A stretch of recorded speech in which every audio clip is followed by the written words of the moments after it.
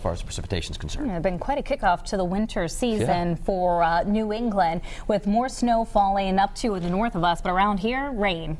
I'll take that. Sure. Let's take a look at our conditions outside right now.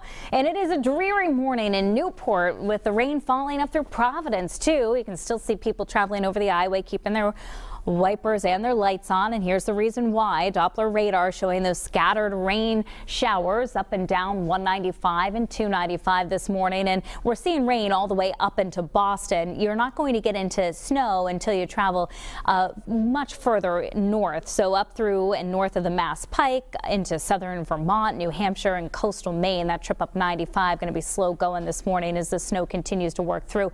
Now notice down through New York City, showers still developing, and these have to work their way through, so the majority of the morning is going to be rainy for us, but I don't expect any severe weather or huge travel issues. Wednesday's threat tracker, we'll keep it in the green. Just a heads up for Wednesday, there's a small window of time where we could get a brief snow squall as an Arctic front comes through. I'm thinking around the time of the evening commute, so 5 p.m. to 8 p.m., and that could cause some slippery travel. It's going to be very random and isolated, so many of us won't see anything. We'll talk more about it, but record cold follows for Thursday. Wind's going to add to that chilly feel, keeping our wind chills close to 0.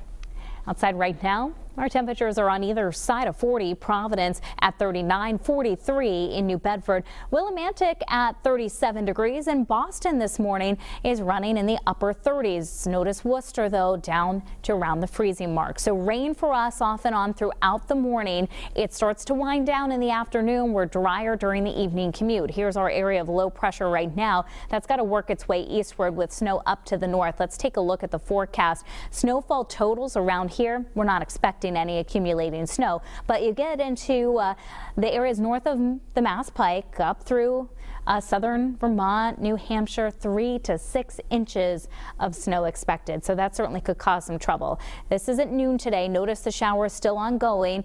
Boston down through Providence and Cape Cod, and we'll see some lingering snow showers right across eastern Massachusetts. Snow and rain showers during the early evening hours. Tomorrow, heading into the night and into tomorrow morning, we're back under dry conditions. 8 a.m. no issues for you, even into the early afternoon if you're hitting the roads after school. But watch what happens in the evening. 6 o'clock, there's that snow squall I mentioned. Now they're fast moving, but they can cause some issues for traveling. 4 o'clock this afternoon, we're tracking that Arctic cold front. Now the view here, this is the western Great Lakes, the central part of Canada. That cold air going to make its way eastward, and so by Thursday morning, it's arrived, along with your relatives maybe. Here's the wind chill Thursday. Temperature is going to be feeling like they're close to 0 throughout the day. This is 1 in the afternoon.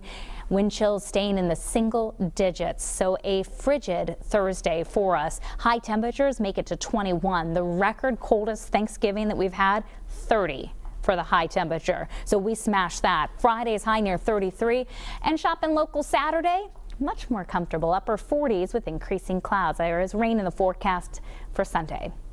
You get the full forecast on